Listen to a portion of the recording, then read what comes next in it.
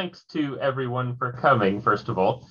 In this panel on drugs and the politics of consumption in Japan, and there's three of us presenting. We'll each speak for about 20 minutes, and then we'll just follow that with all of the Q&A afterward. And if we have these kind of numbers, then it might just be easiest to do kind of the hand raising thing and just kind of ask questions verbally. And I think Nadine, who's doing our tech support, has to move on at the end of this panel, so we'll probably try to finish more or less on time. And so just to give a brief overview of this panel here, and this is part of a larger project that Judith and Miriam and I are working on. Judith has really been kind of driving force behind this, organizing a conference on drugs and the politics of consumption at the University of Zurich in 2019. And kind of following the success of that event, the three of us began working on an edited collection that develops those papers. And then when we initially proposed this kind of volume as part of a presentation for EAJS for a panel last year, we kind of expected it to be much more of a work in progress. But as it turns out, we've kind of got almost all the final drafts and are hoping to send the full volume to readers the next few weeks. So fingers crossed, but maybe it'll appear sometime in not too distant future. But so this larger project we're working on examines how the politics of consumption in Japan allow a reevaluation of the boundaries between kind of accepted, deviant, licit, and illicit in a global historical perspective. So, what political, economic, social, and cultural processes shaped particular perceptions of drugs in Japan? What policies and practices make Japan historically comparable or connect Japan to other countries and societies? And by addressing these questions, we hope to show that, from the 19th century, even before to the present day, Japanese attitudes towards drugs have been shaped by a complex interplay of domestic concerns, imperial agendas, and an awareness of emerging international norms. And the larger volume kind of looks at the history of drugs in Japan from the late medieval period to the present, with kind of this focus on consumption. As looking from Buddhist treatments for supposed parasites to the early modern drug trade, to opium in the late Tokugawa period and beyond. Other studies range from patent medicines in the Meiji period to narcotics in the late imperial period and the US occupation, all the way to glue sniffing in the late 1960s. So the papers the three of us are presenting today draw on our chapters in the volume, and we look forward to any questions and comments you might have at the end. And so without further ado, I'd like to introduce Judith Vitale, who's our first presenter at the University of Zurich. And yeah, hand it over to Judith. So thank you, Oleg, for giving the background to our panel today. And as Oleg said, I'm Judith Vitale from the University of Zurich. And I'll focus on a case study, which is opium, the history of opium in Japan in the 19th, 20th centuries, with a focus on the 1920s and 1930s. I hope I'll be able. Okay. So I hope that works. So let me start. The definition of what drugs are acceptable or unacceptable is partly pharmacological and partly cultural and historical. Opium, the dried sap extracted from poppy seed pods, is nowadays considered the archetype of dangerous drugs due to its addictive properties. But this view is relatively new. Only in the 1920s, opium crossed social and legal boundaries, undergoing a transformation from a home remedy and stimulant to a hazard of health and an illegal substance associated with degeneration and deviance. Reasons are well known. First, criticism of the opium trade in China and subsequent international treaties, the so-called opium conventions aiming to regulate the narcotics traffic.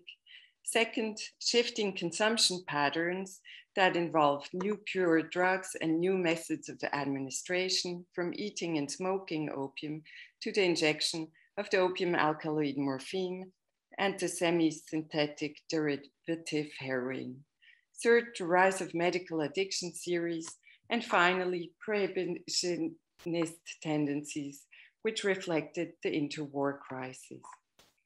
These developments also affected Japan, but they have not been studied well due to the important place of the leisure of opium smoking in the political and cultural imaginary of the 19th and early 20th centuries. A leisure which was never popular in Japan. The Japanese never smoked opium, though they described the practice in China as seen in the sketch here, published in a Japanese journal in 1929. So my paper is not about the hedonistic use of opium in Japan, but the use of opiates as medicines. After an overview of the history of opium in the Edo and Meiji periods, I explored the social and legal shifts related to the consumption of opiates in pre-war Japan. Already in the early 18th century, Japanese drug wholesalers traded with domestic and imported opium. Opium was not only used in commercial pills and powders, but also poppy seeds and opium were known as a folk medicine. Here is an early illustration of the poppy seed pod, which stands for opium in an encyclopedia of the early 19th century.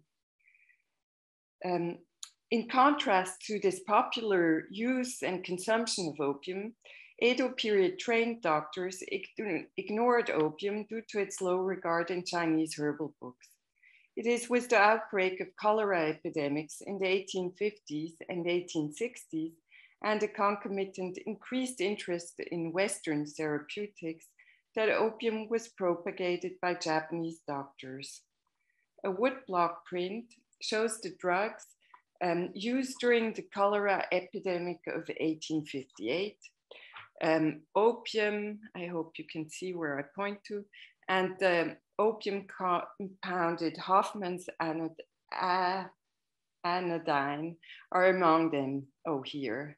So these drugs are all Western style drugs, apart from rhubarb, which is in the low right corner. Interestingly, hemp is not among the drugs, but among Japanese traditional medical rituals here. So 1858, you already have the sale of opium and opiate compounded medicines. Ironically, precisely in the same year, 1858, the Tokugawa Bakufu prohibited the import of opium in treaties with Western powers, the Dutch, Russian, and Americans, due to China's fate in the Opium Wars. Following the example of the Tokugawa Bakufu, the Meiji government issued a prohibition on the import, buying, selling, and consumption of opium suitable for smoking already in 1868. In parallel, however, the Meiji government established a legal frame that guaranteed the regulated supply of medicinal opium. The opium monopoly of the government, which was in effect by 1879, implied the establishment of testing bureaus, the application for permits for the trade in opium, and also a reduction of the sale of opium to clinics and pharmacies only. Also, in 1886, the government standardized the formulas for over-the-counter medicines, so-called patent medicines, or baiyaku in Japanese, while allowing a fixed amount of scheduled poisons, such as opiate, in these medicines. As a consequence of recurrent cholera epidemics in the early Meiji period, patent medicines compounded with opiates became extremely popular. This is suggested by Meiji period advertisements. One example is Shinyaku, literally medicine of the gods, or divine medicine, produced according to the formula of chlorodyne, an English patent medicine with a high content of morphine hydrochloride. So among the medicines advertised here in this woodcut of 1877, you see Shinyaku, which was compounded with morphine. It is difficult to determine the number of habitual users of opiate compounded medicines in the Meiji period. Although prescriptions of Shinyaku indicated 5 to 20 drops several times a day, like, quote, in the case of morphine, end quote, against all sorts of illnesses such as diarrhea, melancholia, chest, stomach, or toothaches. There was not any specified limit on the period of use. Thus, although cholera paved the way to the success of opiate-based preparations, habitual users were mostly likely patients with chronic pains or illnesses, including women with menstrual problems and tuberculosis patients. Concerns about poisoning cases, though not about the addictive properties of patent medicines, arose in the 1890s in parallel to similar debates in Europe. Japanese newspapers referred to suicide by poisonous drugs, deleterious drugs, or morphine. Against this background and following the turn of the century legal reforms in European countries, a new patent medicine law came into effect in 1914. Labels on packages were not to exaggerate the efficacy and had to include precise information on the dosage. One commentary of the 1914 law includes an advertisement of such a patent medicine, the Ken Ikotogan, literally pill for the stabilization of the stomach, which was likely also compounded with opiates, and which was promoted against cholera along with Shinyaku. The commentary, arranged in the four corners of the ad, reads caution, caution to spurious articles. Shinyaku continued to be marketed in the early 20th century, but morphine was dropped from its formula by the 1920s. Ironically, precisely when concerns about the misuse of opiate-based patent medicines led to legal reforms, the medical profession introduced new, more powerful methods of administration and drugs, namely hypodermic morphine and heroin. Japanese doctors first discussed opiate addiction in medical journals from 1904, agreeing with the year of the Russo-Japanese War, and thus likely the spilling of morphine from the military into civil spheres, but only in the 1920s, debates about opium addiction reached the public sphere against the background of international developments. The ratification of the Treaty of Versailles after the First World War implied the agreement of signatory countries to bring the Opium Convention of 1912 into force, and thus also obliged Japan to enforce necessary legislation. In 1920, that is immediately after the First World War, the Japanese Home Ministry issued an ordinance about control of morphine, cocaine, and their salts, requiring that the importers and manufacturers, as well as the wholesalers and retailers of morphine, cocaine, and their derivatives, keep books to be examined by the government periodically. Moreover, the sale of these drugs was limited to pharmacists and drugstores employing pharmacists. Nevertheless, as visualized in a graph on Japan's domestic and colonial narcotics policies in 1921, though legislation limited the manufacture and distribution of opiates, it hardly affected consumers. So the Hygiene Bureau is the responsible bureau for controlling opium, and you see that opium retailers and doctors, dentists, drug manufacturers are within the regulations, but the consumer who would be here is not greatly affected by not affected by the system. Japan's legal stance, however, was not unique. Despite the end of the First World War, marking a tightening of international narcotics control, only the USA, China, and France criminalized the consumption of opium. In contrast, in Britain, doctors were allowed to maintain patients on morphine or heroin if they could not otherwise function healthily. Germany and Switzerland, belonging to the manufacturing exporting countries, and for forced laws that placed the producers and wholesalers of drugs under stricter control, a bit like in Japan in the 1920s. However, quote, from the perspective of the consumer, the law was not a particular incision, unquote. The sale of drugs was limited to pharmacies and there were no explicit restrictions on doctors. In Japan, the legal neglect of the consumer agreed with consistent representation of Japan as a drug-free society. In 1924, Kaku Sagataro, co-head of the Japanese delegation to the Second Opium Convention, the so-called Geneva Conference, asserted, fortunately, the Japanese people have, as the result of measures of strict control and of social education, kept themselves entirely free from falling into the drug habit. The comparison was, of course, always with Taiwan and China. Yet, statistics submitted by the Japanese government to the League of Nations in 1929 and 1930 suggest a different situation. They indicate that Japan had an average consumption of morphine in international comparison. This is always the legal consumption, not the illegal one, but was next highest consumer to France. In heroin per inhabitant, Japan's consumption of cocaine was also exceptionally high.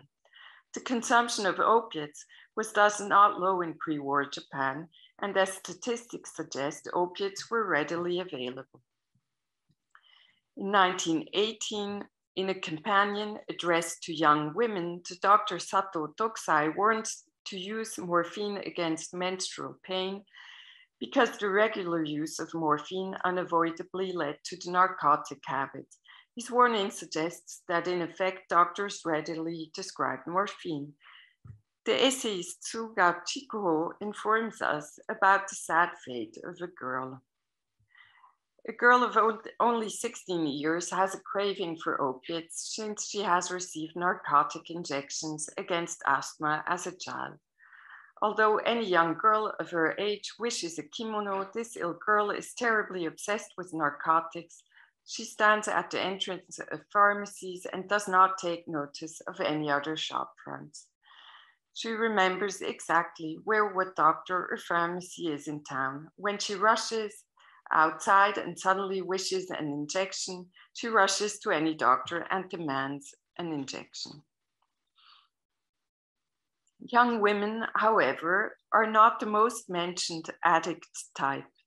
Doctors define two particular social groups displaying a high rate of addiction. On the one hand, there were medical addicts, often socially well situated and typically agreeing with the doctors themselves. On the other, there were lower class addicts gathering in the big cities. Among these, there were a great number of Koreans who were to be considered non-medical addicts and to be delinquent as a result of their addiction. As stated by the essayist Tsuga, sometimes newspapers supply us with the sad stories, tragic stories, and terrible stories of vagrant Koreans. Behind these stories, there always lurks opium or some other dope. Doctors did not necessarily ascribe morphine addiction to a special predisposition, but by the late 1920s, they agreed that morphine addiction caused physical and heavy mental changes. According to them, addicts were quickly tired of things, indolent, and did not have any moral sense. To obtain morphine, they forged documents, lied, extorted, and stole. Heavy addicts were unable to lead an ordinary life and became extremely erratic. In the early 1920s, Japanese doctors still eagerly propagated different antidotes against addiction. However, like in Europe and the USA, voices propagating effective cures silenced as doctors noticed the high percentage of relapse. To avoid relapse, doctors propagated in-hospital treatment for possibly at least 6 weeks. Also, the doctors still perceived morphine as indispensable to the modern medical profession. Doctors' caution in dispensing morphine increased. This is shown by an inquiry of the governor of Hiroshima Prefecture in 1927. He asked to the Hygiene Bureau whether refusal of a morphine injection to an addict by a doctor represented a violation of the medical practitioner's law. The inquiry shows that doctors were obviously increasingly reluctant to maintain addicts.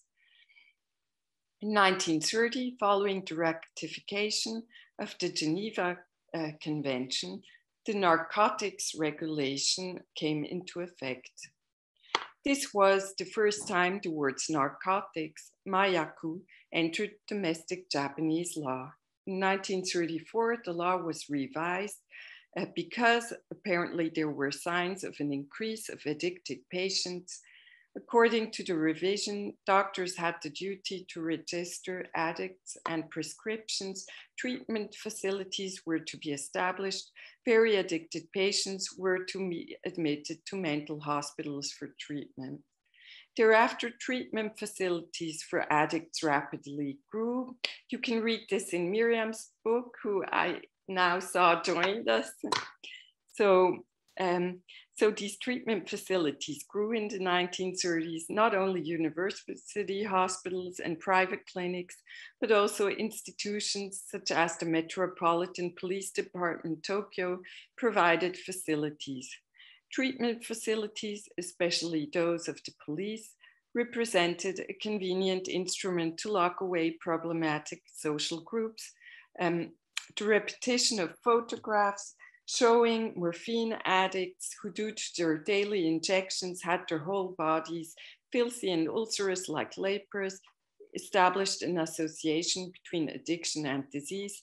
This association legitimized the physical isolation of addicts as disease carriers, whereas already before they had been segregated in the metropolitan slums, as shown by this photograph of 1933. And the association here is, of course, with Koreans living in the slums. Ongoing debates at the Hygiene Bureau showed that even after prevention measures were introduced in 1934, the number of registered addicts did not decrease. Only with the outbreak of the Sino-Japanese War in 1937, as the military accounted for over 60% of the domestic opiate consumption, the cohort of medical opiate addicts disappeared from records. Exogenous factors thus solved the social problem of addiction, a problem which in the official representation had never really existed in Japan. After the war in Japan, like in the West, public attention shifted from medical addicts to the juvenile delinquent addict type. And Oleg will tell us more about those. So I come to my conclusion. The Japanese government introduced public health policies as part of its modernizing ambitions in the course of the late 19th and early 20th centuries. Yet authorities tolerated the consumption of opiates. As Western modern medicines, opiates were not perceived as conflicting the Fordist model of high productivity, but to the contrary, as a method to suppress dysfunctions such as chronic pains and depression in modern society. Opiate addiction only made career as a social problem in Japan when doctors' increasing concerns about the harm of opiates were reinforced by discourse about Korean lower-class delinquent drug addicts. Only thereafter, the Japanese government undertook efforts to limit the consumption of opiates. Whereas there is no doubt that early 20th century international cooperation was directed against illegal drug traffic, the Japanese case allows to question whether a prohibitive drug policy affecting the consumers of narcotics was not the exception rather than the norm in early 20th century industrial nations, which were oriented toward high productivity and mass consumption. Okay, thanks for your attention. Great, no, thank you. Yeah, so move on to Miriam Cadillo joined us, and I don't know if she managed to have a coffee already. It is 5 in the morning, so Yeah, but yeah, without further ado, and for those who joined a little bit later, we'll take kind of all the questions at the end. So wonderful. Miriam. Great. Hi, everybody. Just give me a moment to share my screen.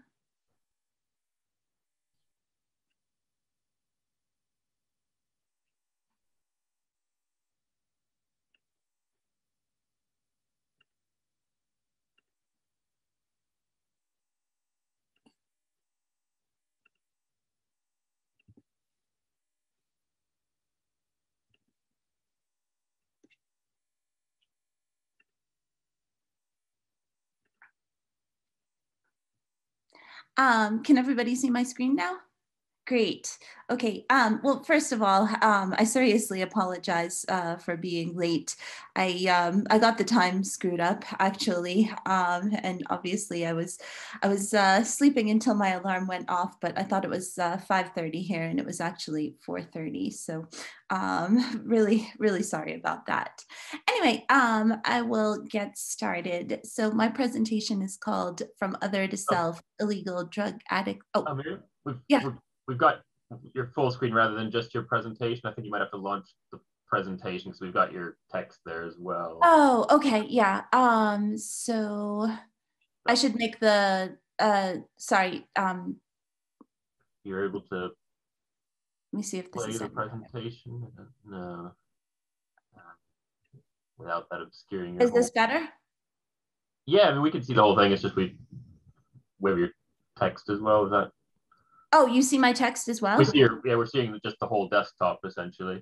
Oh, maybe you could try starting the presentation and then starting the screen sharing. here. It might fix it.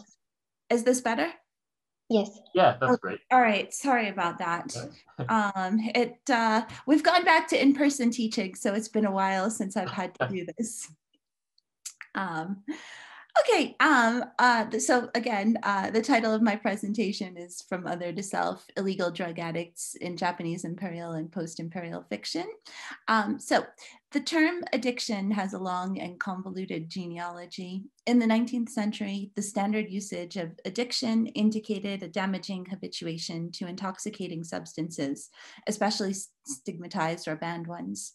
By contrast, today the concept encompasses a spectrum from strong liking to pathological obsession for an almost inexhaustible range of objects in pursuit.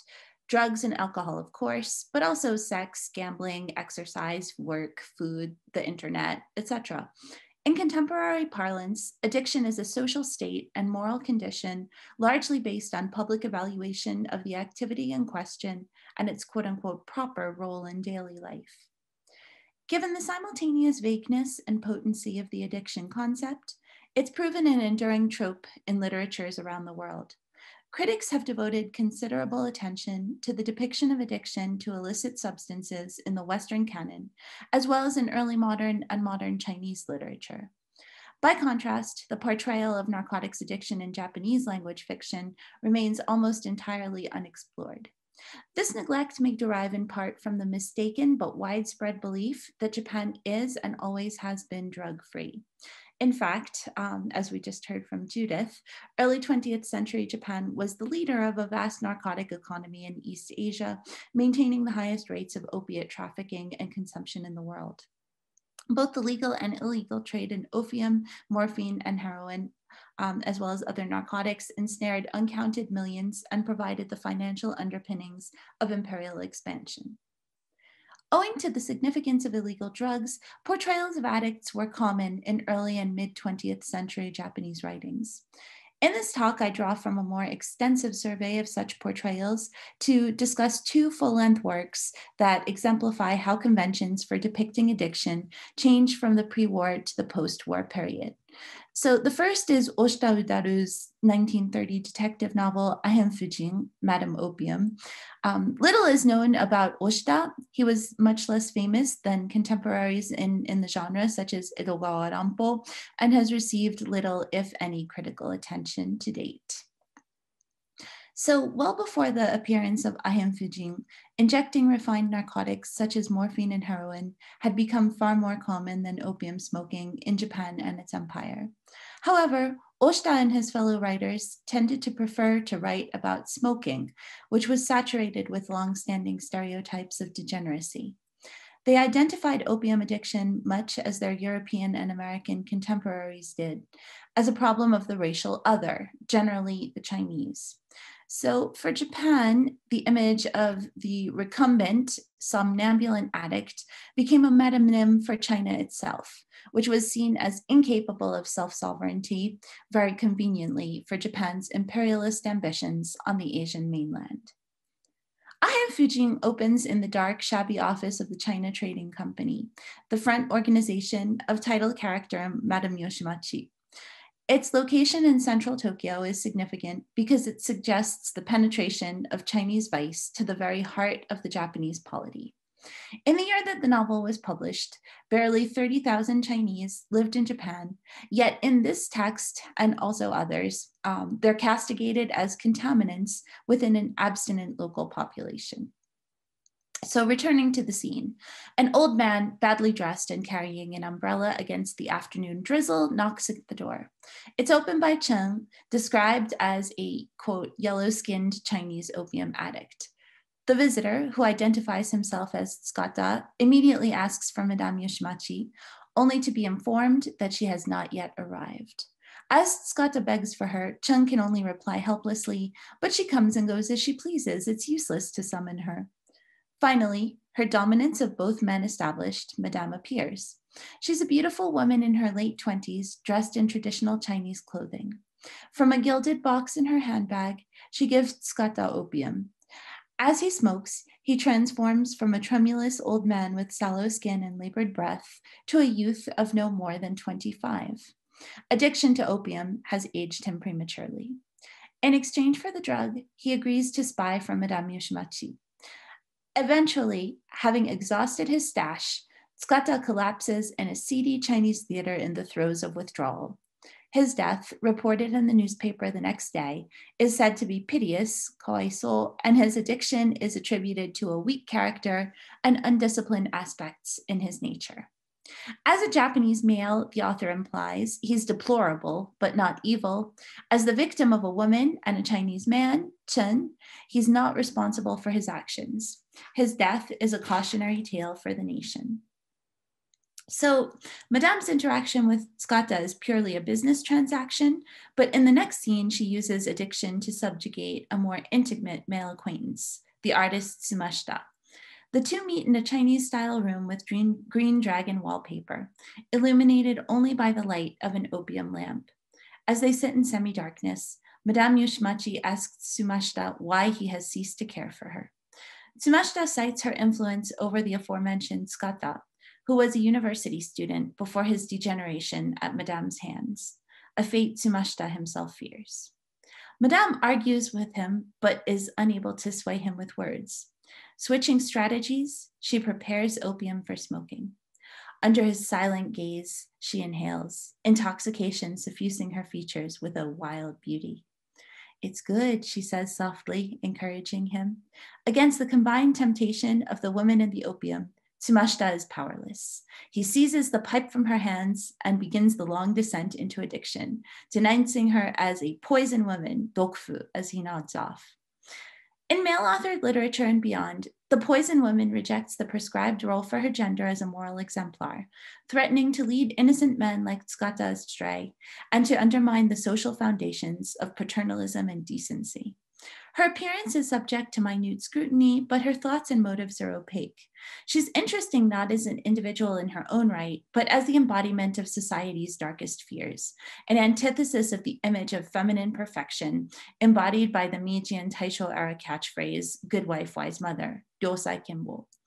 Madame Yoshimachi's use of opium, both for personal consumption and to dominate men, not only transgresses society's expectations for her sex, but also for her nationality, as she, a Japanese woman, moves from her China Trading Company to an opium den while wearing Chinese clothes and interacting with Chinese characters. Though clearly identified as racially Japanese, she nonetheless embodies the covert seductiveness of China. Through Madame, Oshita suggests that deviation from the female norm transforms wives and mothers, guardians of home and national tranquility and bearers of the next generation, from superior Japanese to inferior Chinese, thus threatening the survival of the Japanese race nation and the legitimacy of the empire. So the end of World War II brought about many changes in drug use and its representation. So I want to talk about that for the time I have remaining. Upon taking power over mainland China in 1949, the Communist Party declared the eradication of narcotics a paramount objective. Under Mao Zedong, the party adopted a zero-tolerance policy toward opiates. By 1953, the state had proclaimed itself drug-free. The stereotype of the addict was no longer Chinese. Meanwhile, for Japan, the loss of the war meant the loss of the empire, the narcotics traffic that had sustained it, and even sovereignty over the home islands during the Allied occupation. Amid the difficulties of defeat, illegal drug use became increasingly salient. Beginning in 1945 and cresting in the mid-1950s was the Hiropon age, Hiropon Jidai, as it was known in its own time. So during the Hiropon age, the manufacture, traffic, and consumption of philipon, a type of methamphetamine, were leading social issues, subject to an unprecedented frenzy of state, media, medical, and community attention. In this first epidemic of methamphetamine dependence in the world, an estimated 1.5 million people out of a total population of approximately 80 million became regular users. They included some of the best-known writers of the period, particularly the members of the Braiha, or decadence movement. Through both art and lifestyle, the Braiha sought to express the aimlessness and lack of identity of the early post-war nation state. So the most famous member of the Braiha, Dazai Osamu, lived a brief and tormented life. Born to a wealthy family in northern Japan, Dazai was admitted to university in Tokyo, but never achieved a degree. Instead of attending classes, he spent his college years flirting with the leftist movement and writing short stories. Meanwhile, his health deteriorated as a result of his abuse of morphine, alcohol, and other substances. Dazai probably could not have imagined writing a personal narrative of addiction during his youth, when consumption of drugs was designated as racially Chinese. However, he took up the subject in his 1948 novel, Ningen Shikkaku, No Longer Human. This work consists of a series of notebooks in which the protagonist, Yozo, narrates the depression that consumes him. A lightly fictionalized alter ego of Dazai, Yozo is similarly tormented by a lifelong sense of self-loathing, born of the conviction that he's undeserving of his intellectual, material, and emotional gifts. He seeks refuge in alcoholism when his physical symptoms become untenable. At the suggestion of a pharmacist, he begins a course of self-treatment with morphine. The drug initially provides relief, but then Yozo soon finds himself unable to function without it. To support his illicit habit, he produces and sells pornography and begins an affair with the pharmacist. He raves, "Truly, addiction was the furthest extent of shame. No matter what I do, it just won't work out, but simply add another layer to my humiliation. The burden of my sins will become heavier bit by bit, and my sufferings will increase and intensify. All that can happen now is that one foul, humiliating sin will be piled on another, and my sufferings will become only the more acute. I want to die. I must die. Living itself is the source of sin."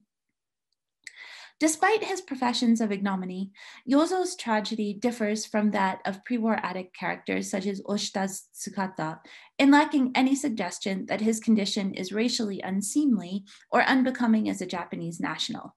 Rather, by becoming dependent on drugs, Yozo seeks to force the outside world to acknowledge what he himself has always believed, that he is not or is no longer more generally human. On the verge of killing himself, Yozo confesses his circumstances to his father, whose representatives placed the youth in a sanitarium where he's cured of his addiction.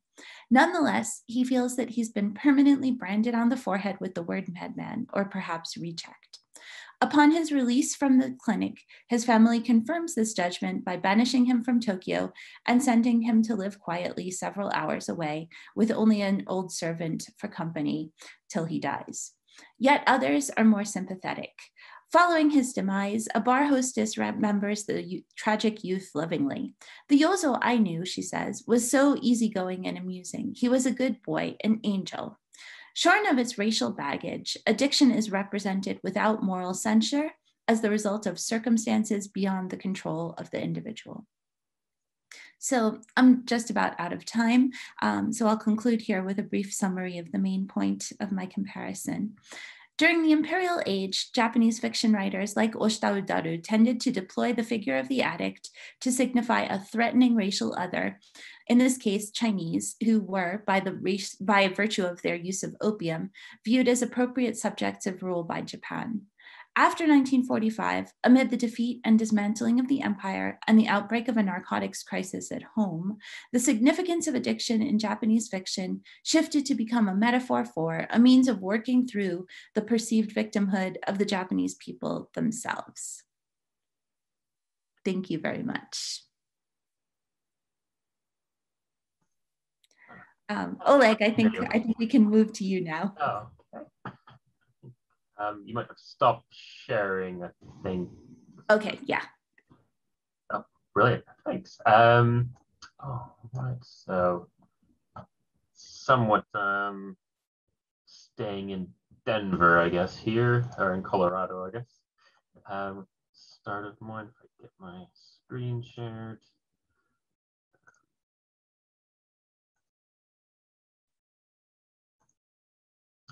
Okay, can everyone see that?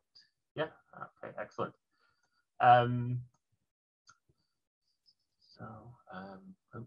see. Is it as a PowerPoint? It's not. We can see the slides on the left side. Yeah, no, okay, well, that's what I was, okay, let me see. How's that work better? Yeah. Yes, okay, that's what we're looking for. Sorry, a couple of screens going on. Okay, wonderful. So, yes, on May 11th, 2019, residents of Denver, Colorado narrowly voted in favor of a referendum that effectively decriminalized the possession of so-called magic mushrooms in the city by prohibiting law enforcement officials from spending resources to impose criminal penalties for personal use and possession. This news seemed to reflect changing attitudes towards magic mushrooms, which, like marijuana, have been increasingly studied for their potential medical benefits. Since 2019, jurisdictions in 5 US states and the District of Columbia have relaxed their laws against magic mushrooms.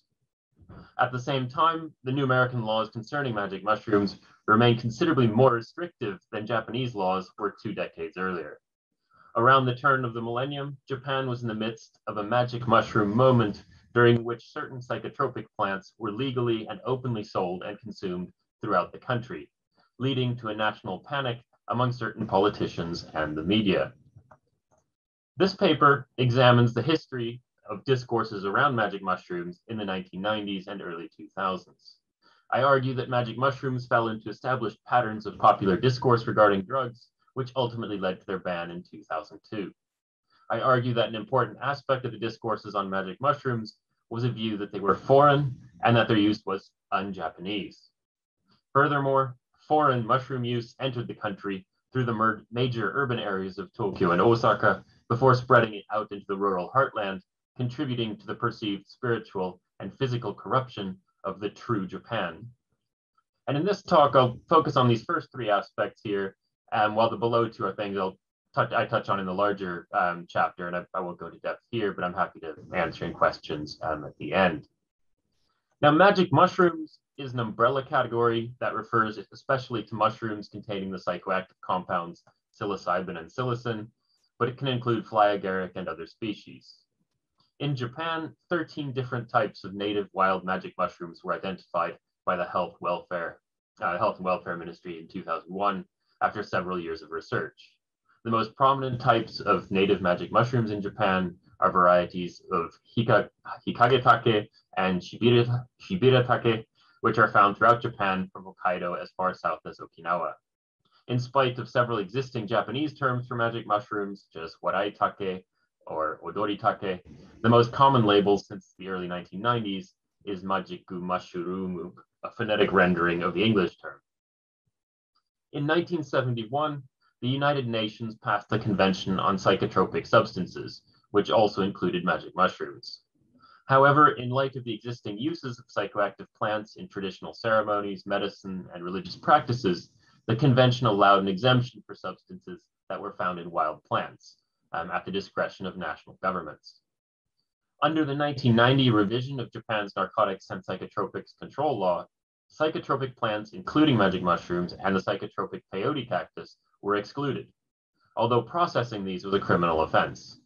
So in other words, it was legal to grow, sell, and consume peyote and psychotropic mushrooms in their natural state, but illegal to grind them into powder or otherwise extract their active ingredients, for example, to sell these in capsules or other forms. Now, this legal situation is very similar to the United Kingdom at the time, where processed, including dried mushrooms, were banned, while fresh mushrooms were legal and openly sold until 2005. In Japan, there were related restrictions on the sale of mushrooms and peyote for consumption, and vendors would explicitly label them as for viewing and admiring purposes only, kanshoyo. Now, this euphemistic description is especially amusing, as there are few things less aesthetically pleasing than dried and shriveled pale gray magic mushrooms. Now, magic mushrooms were the most prominent of the legal psychotropic substances in Japan for reasons of cost, availability, and intensity. 1 gram of dried magic mushrooms, which is typically sufficient for an experience that lasted several hours, typically cost roughly 3,000 to 4,000 yen, or about 25 to 30 US dollars.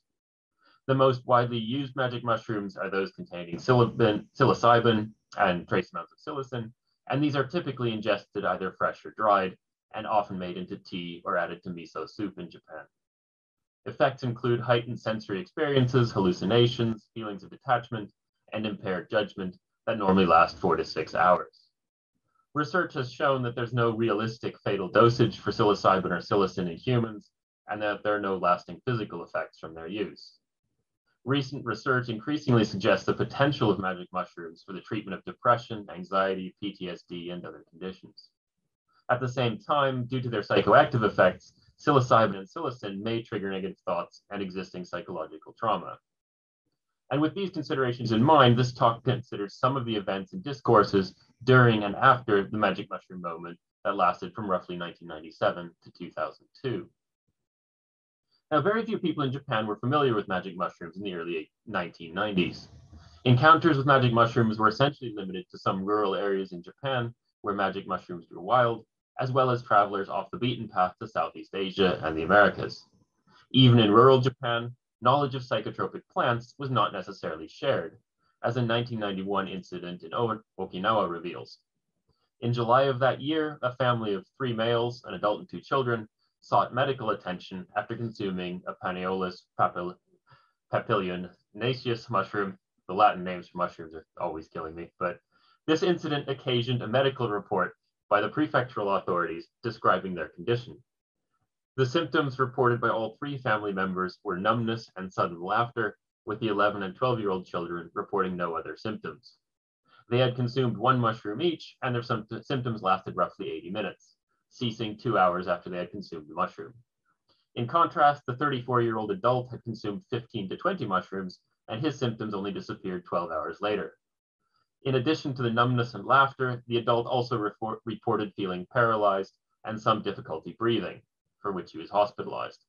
According to the report, he was so relaxed that he forgot to breathe, but there was no mention of medical intervention. The adult also reported hallucinating, seeing bodies of light and geometric figures, as well as imagining that he was being eaten by a fish and fighting in the Gulf War. Now, a report assembled by the same prefectural health authorities in 2012 reveals that this remained the only reported medical case of someone consuming a wild psychotropic mushroom in Okinawa up to that point. At the same time, the 2012 report indicated that Okinawa had long been a place where foreigners would harvest psychotropic mushrooms in order to become intoxicated. This no doubt referred primarily to US military personnel who would have been familiar with magic mushroom types from back home and were well aware of Japan's permissive laws in this regard. Tellingly, the United States Marine Corps at Iwakuni informed its personnel when the laws regarding magic mushrooms were changed in June 2002. The connections between foreigners, foreignness, and magic mushrooms were an intrinsic part of Japan's magic mushroom moment, and many Japanese indeed first encountered magic mushrooms abroad. While roughly 5 million Japanese of all ages traveled overseas in 1985, by 2000 this number had more than tripled to a high of roughly 17 million. The trend was especially pronounced among Japanese in their 20s, almost 25% of whom went abroad in 1996. These young travelers often had new types of encounters with locals and other tourists, which included exposure to drugs and other alternative activities, and became the cause of some official concern back in Japan.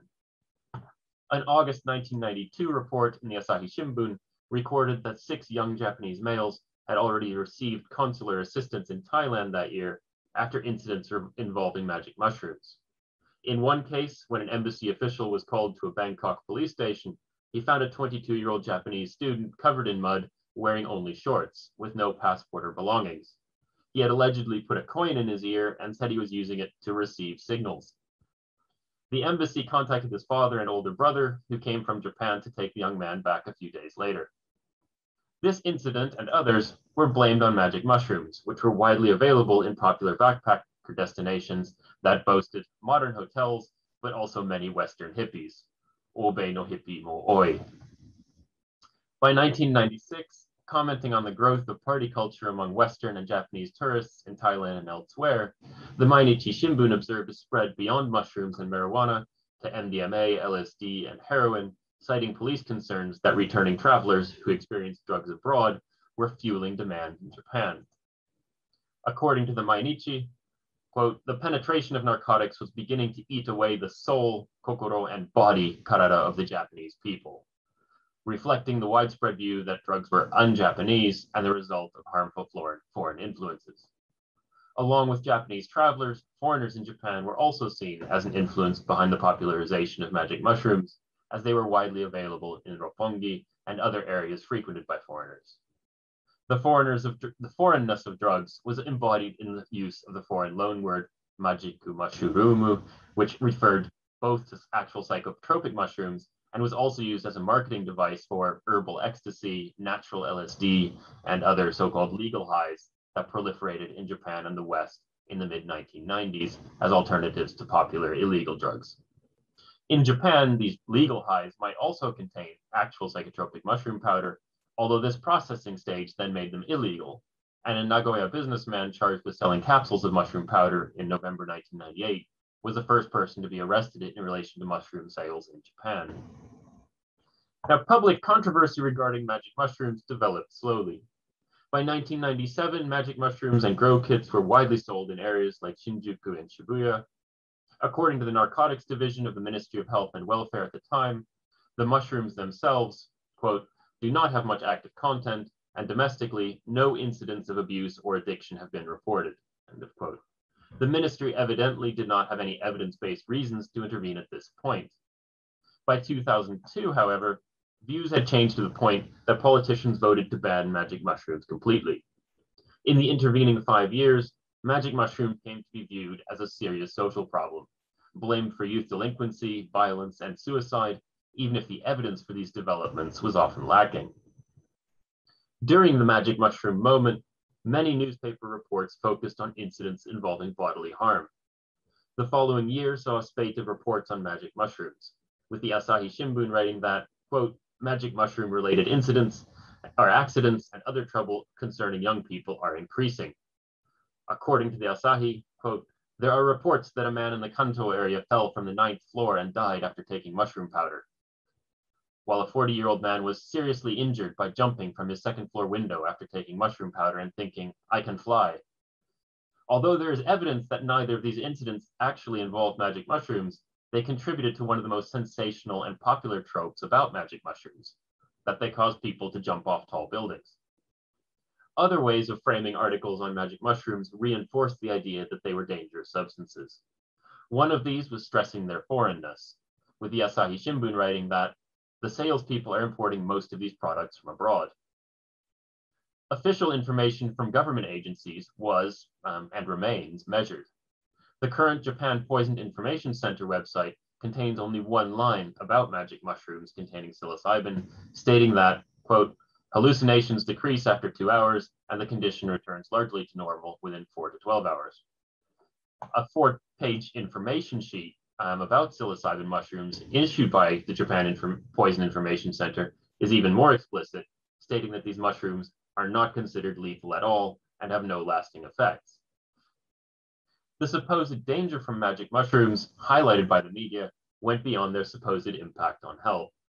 Mushrooms also became a subject of fears concerning the corrupting influence of mass urbanization and the decay of youth culture.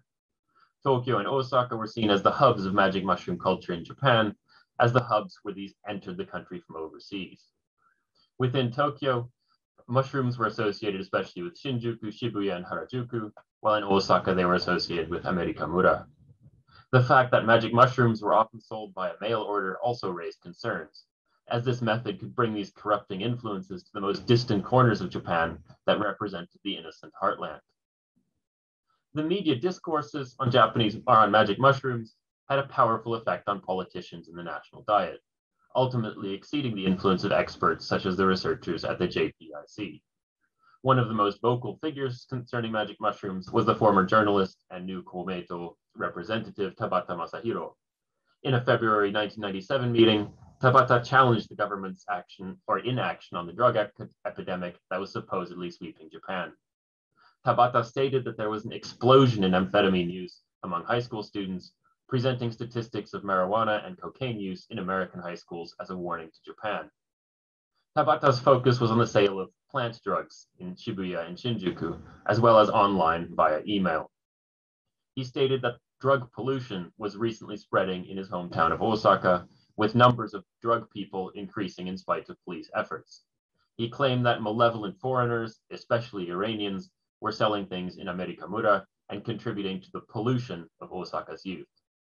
For Tabata, violent gangs and foreigners were two of the major problems in Osaka. Tabata brought together many of the talking points from the media regarding magic mushrooms, conflating them with illegal drugs, while at the same time portraying them as a gateway to more dangerous substances. He also focused on various foreign aspects of magic mushrooms, such as Japanese travelers first encountering them abroad. Officials from various government agencies responded to Tabata that they were investigating mushrooms and gathering further evidence about them before deciding on any recommended changes in policy.